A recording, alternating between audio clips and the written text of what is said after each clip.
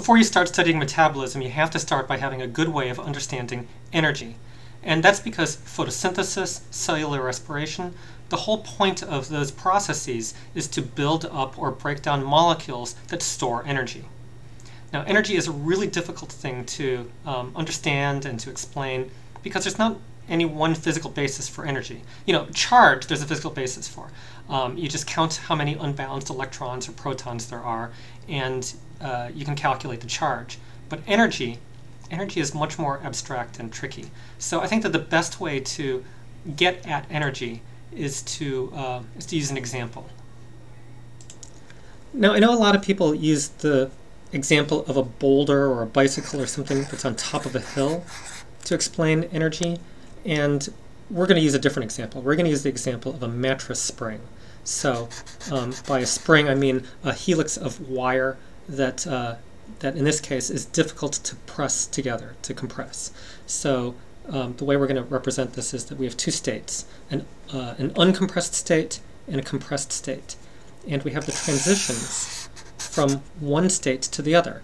So this transition, this reaction, is the process where I come along and, I don't know, I lie on top of the mattress, or I put my hands on the ends of the mattress and sort of squeeze together so that I get this.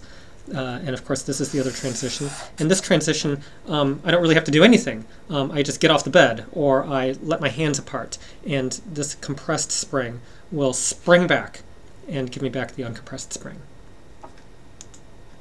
So a couple things to think about when we think about this spring. And one is sort of what I was just talking about, which is that one of these reactions, or one of these transitions, is spontaneous, and the other one is not.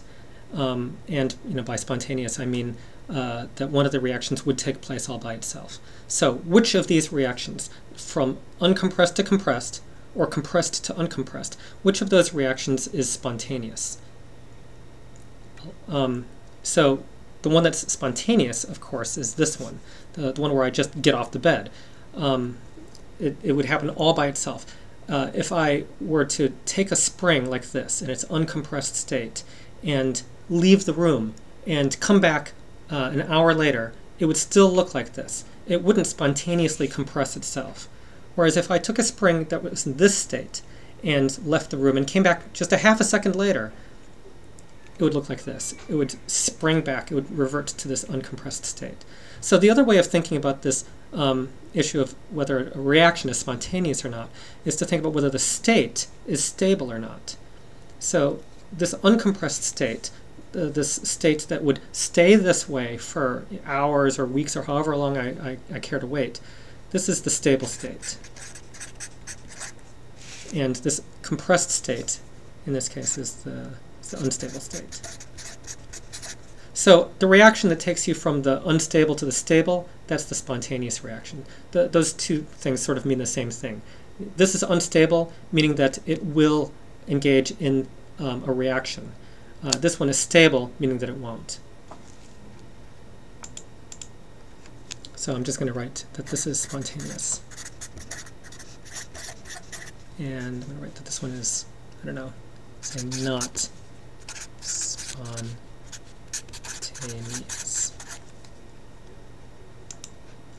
The other thing to think about when we think about these spring states is something that I sort of alluded to earlier, which is that this reaction, not only is it not spontaneous, but it's kind of difficult. It takes some strength on my part, or it takes me climbing onto the bed.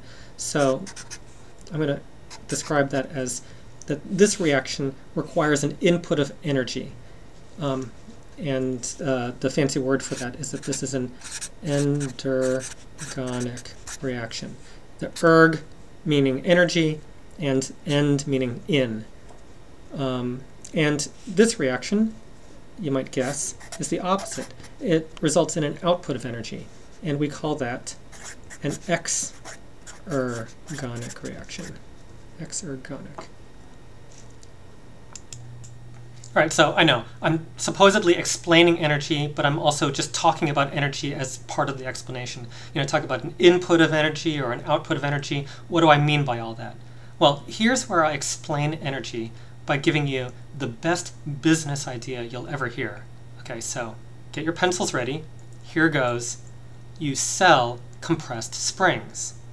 You spend all night in your basement compressing mattress springs. You buy a bunch of springs for, I don't know, who knows, $1 a piece. That's probably too much. I haven't done the research. So you buy a bunch of springs and you just spend all night just kind of sitting on them or pressing them together with your hands or rolling something heavy on. Whatever you do, you compress these springs, and every time you compress a spring, you put a strap around it so that it stays compressed. So at the end of the night, you've got 50 or 100 of these compressed springs, and you go out and you sit on the sidewalk and you sell these things for, I don't know, $5 per compressed spring. I haven't done the research. You can do the pricing research yourself. But people will buy these compressed springs because they're useful. So this is the key. Why are they useful? Well, imagine somebody's doing a demolition project in her house and she needs to take down a wall. She might buy one of these springs. So she takes the spring, puts it up against that wall, cuts the strap, and bam! It knocks a hole in the wall. Maybe somebody wants to get rid of something, disgusting. So he found a cockroach in his basement and he wants to get rid of it. He buys one of your compressed springs, puts it on the ground, and, I don't know, sets it at a little bit of an angle, puts the cockroach on it, cuts the strap, and boom! The cockroach flies away. So what are people buying when they buy these compressed springs? Are they buying the spring? Well, okay, yes, of course they're buying the spring, but they're paying $5. What's that extra $4 for? What they're buying is the energy that you stored in that spring the night before.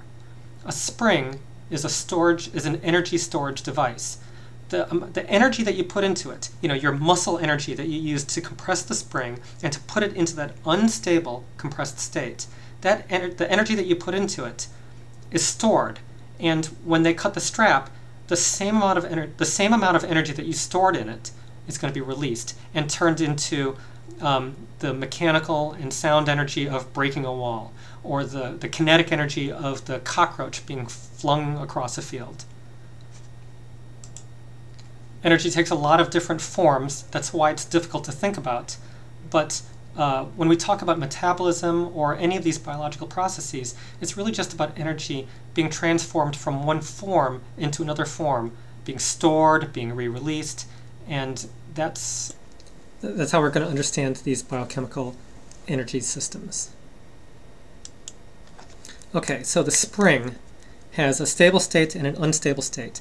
The stable state we're going to think of as being the low energy state. Stable is low energy, whereas the unstable compressed state we're going to think of as the high energy state. Now, the chemicals that we talk about, the energy storage molecules that we talk about when we talk about metabolism, work the same way. The main one is ADP, ATP, right? ADP, which is adenosine diphosphate, and ATP, which is adenosine triphosphate, right? Di meaning that this has 2 phosphates, and tri meaning that it has 3 phosphates. And the reason that this is important is that this is what makes the ATP more unstable than the ADP. These phosphate groups they're big, they have charge on them, they repel each other. So the 3 phosphate groups in ATP don't like being together. Given a chance, the ATP would gladly revert. You can't see the arrow I just drew. Would gladly revert to the ADP. So this reaction is spontaneous. If you have a bucket of ATP in solution and you walk away for a while and you come back, a lot of it will be ADP. I don't actually know the kinetics of that, so I'm not going to say any numbers or anything, but this is the exergonic reaction. It's the reaction that takes us from the unstable state to the stable state. This is the spontaneous reaction. Whereas this reaction, taking us from ADP to ATP, this is the difficult one because it means that you have to take a phosphate group and sort of stick it on there where it doesn't want to be. So this reaction requires an input of energy. As we talk about metabolism, we're going to see a lot of these pairs between states of molecules. Like the most famous one is going to be, ADP and ATP.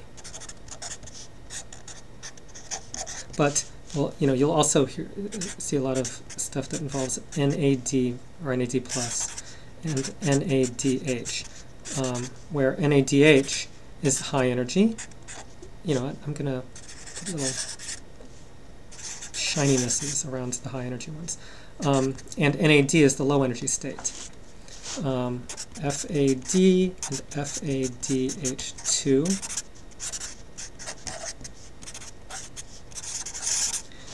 And when we talk about photosynthesis, there'll be NADP and NADPH. And sort of in general, if you look at photosynthesis or respiration as a whole, in general, we're talking about reactions that take us between molecules that have a lot of high-energy carbon-carbon bonds. So carbon-carbon bonds are difficult to make. They require energy to create these bonds. And when we break them, that energy is released. And when we break them, we're often forming carbon dioxide. So in photosynthesis, we have an input of energy from light, and that lets the plant take carbon dioxides and shove those carbons together into these energy-rich carbon-carbon bonds.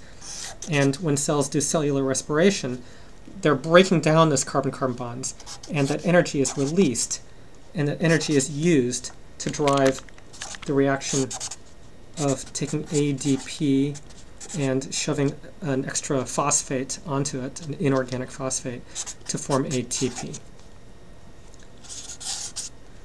So this is going to be this common motif when we study metabolism, is that you've got an endergonic reaction that's being driven by an exergonic reaction, but that exergonic reaction has to be set up by some earlier endergonic reaction. So it's just a series of endergonic and exergonic reactions sort of chained together, and energy transitioning between different forms every step along the way.